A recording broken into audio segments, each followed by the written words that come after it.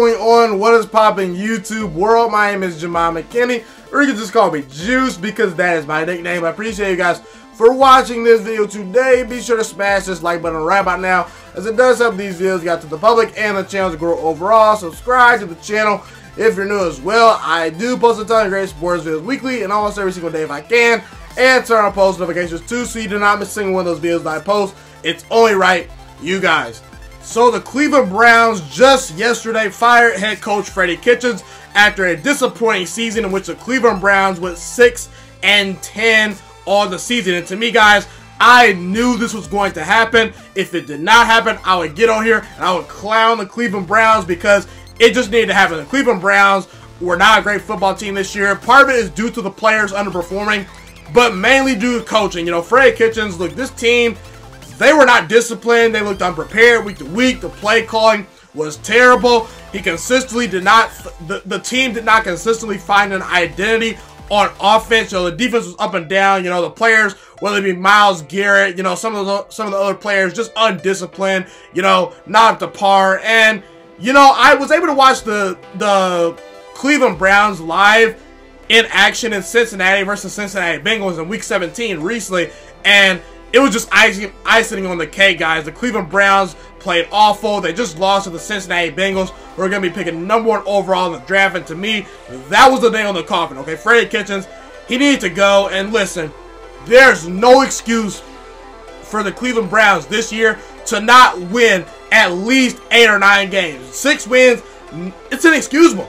I mean, it's inexcusable. This team should not be a 6-win football team. They have talent all around them, and Freddie Kitchens, he reminds me of a chef that you give really good top-of-the-level ingredients to, and he does not know what to do with the ingredients. You're giving Freddie Kitchens a promising young quarterback in Baker Mayfield, really good weapons in Jarvis Landry, Odell Beckham Jr., all-star players on defense in the secondary, the defensive line. Cleveland has Pro Bowl level players all over the field, and Freddie Kitchens cannot stir up wins. He's the chef that cannot stir up 5-star meals with 5-star and top-level ingredients. He's putting out piss-poor, just bad meals. That's the analogy I'm going to use with Freddie Kitchens. There's no excuse. And also, I said recently that Freddie Kitchens was over his head, okay, because he should have never been hired in the first place. I said in the offseason that it was a decent move, not a terrible move, but a decent move. I was wrong. That was one of the worst hirings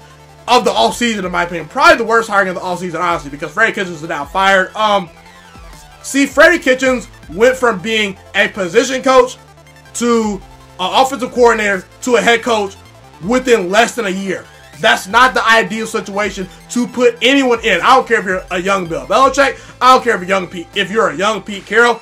That's literally never happened. I mean, it's very rare that happens to a head coach or a guy that's coaching football just in general.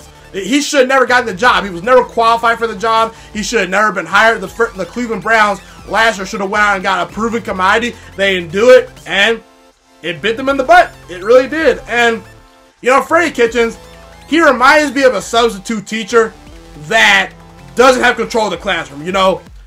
See, Freddie Kitchens last year, he did some good things as the interim head coach.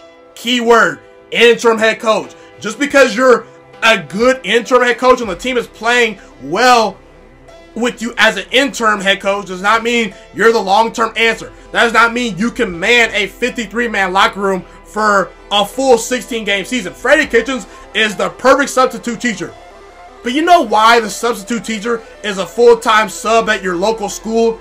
Because they don't have the control and the command and the makeup to be a long-term teacher. Now, I don't think there are a ton of other great head coaching candidates out there. Okay, you know, I don't think Urban Meyer is a great fit at all in Cleveland. I don't think Lincoln Riley is a great fit in Cleveland at all. And if they were to potentially want the Cleveland job, if I'm the Cleveland Browns front office, I'm not looking to hire a Lincoln Riley or an Urban Meyer. Guys are unproven in the NFL. They're great college coaches, but what Lincoln Riley does and what Urban Meyer does, I don't think that they're the type of coaches that can turn around Cleveland, okay? Ron Rivera's already gone. The Washington Redskins hired him. So who's left? You know, Matt Rule. If he wants to come to Cleveland, I think he'd be a great fit. Matt Rule is a really good solid head coach at the University of Baylor that turned them around in a 3-year period. I think Matt Rule could be a solid candidate for Cleveland. However, I don't think he's interested in the job. There's been reports that he's not too interested in the job. So I feel like the one obvious choice that can turn around the Cleveland Browns, and if I'm the Cleveland Browns, I'll do everything in my power to get this guy in my building to be the next head coach. And that guy is Mike McCarthy. Okay, I think he'll be a slam dunk hire. I believe the Cleveland Browns should hire Mike McCarthy as their next head coach. The reason why is because Cleveland, they need a grown-up in the building that has a presence in the locker room, that can captivate and have the 53-man roster listen to them when they talk and when they're running the show, okay? Mike McCarthy is a former Green Bay Packers head coach. He won a Super Bowl with Aaron Rodgers. His career winning percentage is about 62%, so he wins about 62% of his games. He consistently, when he was going right, winning 10, 11 games straight each season with Aaron Rodgers. I know he had Aaron Rodgers. I know he had Brett Favre, but Mike McCarthy, I'm not saying he's an elite head coach, but you cannot do much worse than Mike McCarthy. Mike McCarthy will be a solid, viable option. He's experienced. He's won big time in the NFL. He's won playoff games, and he establishes a culture when he gets to a team, okay? I believe that Mike McCarthy's organized. He's a good decision maker. He knows the X's and O's of football. There's been some reports that he's learning from his, past experience in Green Bay, in which he was pretty much pushed out the door by the Green Bay Packers organization. He said he's going to retool some things. He's going to be more into analytics. So Mike McCarthy is getting with the program in 2019, 2020, and so forth, okay? And I also believe that you need a head coach to hold Baker Mayfield accountable and to get the best out of Baker Mayfield. People have to realize this.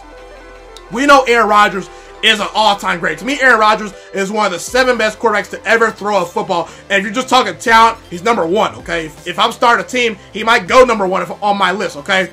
But Aaron Rodgers came into the NFL with bad mechanics, with bad footwork. Not a finished product. That's one of the reasons why he kind of dropped to the Packers in the first place. He sat 3 years behind Brett Favre. I understand he probably learned from Brett Favre, but you mean to tell me Mike McCarthy did not have a certain influence on Aaron Rodgers' mechanics, on him developing as a quarterback? I think Mike McCarthy had a huge influence early in Aaron Rodgers' career of helping him develop into being a solid starting level quarterback and to be ready to go in week number 1, in which he took over for Brett Favre after 3 years of sitting on the bench. He was a well-groomed product when he got out there.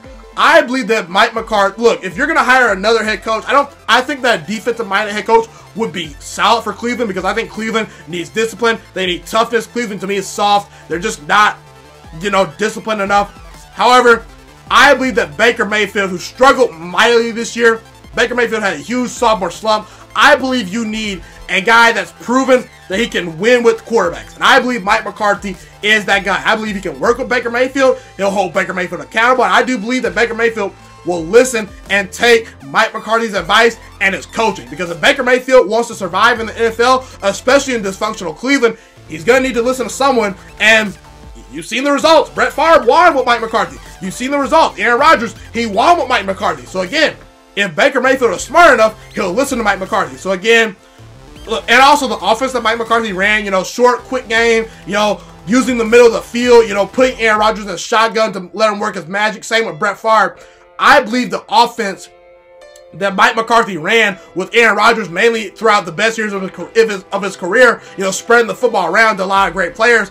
I believe that Mike McCarthy can get the best out of Odell Beckham Jr., Kareem Hunt, Jarvis Landry, Odell Beckham Jr. I think that it would be a perfect fit for Cleveland. He's a proven commodity. He's stable. He's organized, and he commands the presence of a locker room. He can man a 53-man roster and give the respect and the best out of his players. So again, if I'm the Cleveland Browns, now that you fired Freddie Kitchens, I would go out and I would do everything I can to go hire Mike McCarthy, the former head coach of the Green Bay Packers, to help try to turn my franchise around. Be sure to comment whether you agree with me and disagree with me. Love to hear what you guys have to say in the comment section.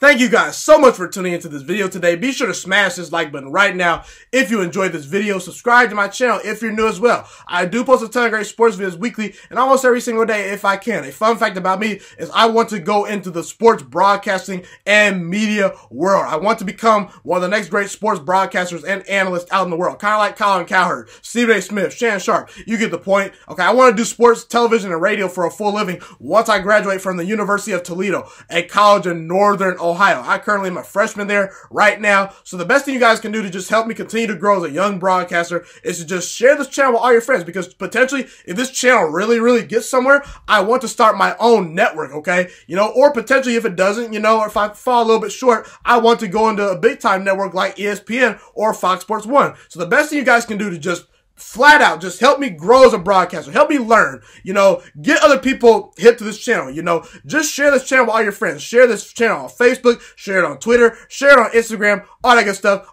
Also, be sure to follow me on all my social media platforms. And once again, guys, just share this channel with everyone you know. Get everyone hipped and watching these videos. Get my voice out there and heard. Share it on Facebook, share it on Twitter, share it on Instagram, all that good stuff. It's been your boy, Ghiman Mckinney, or you can just call me Juice. I appreciate all you guys for tuning in today. I really do. Have a God bless day. Stay motivated, you guys, and I'm out.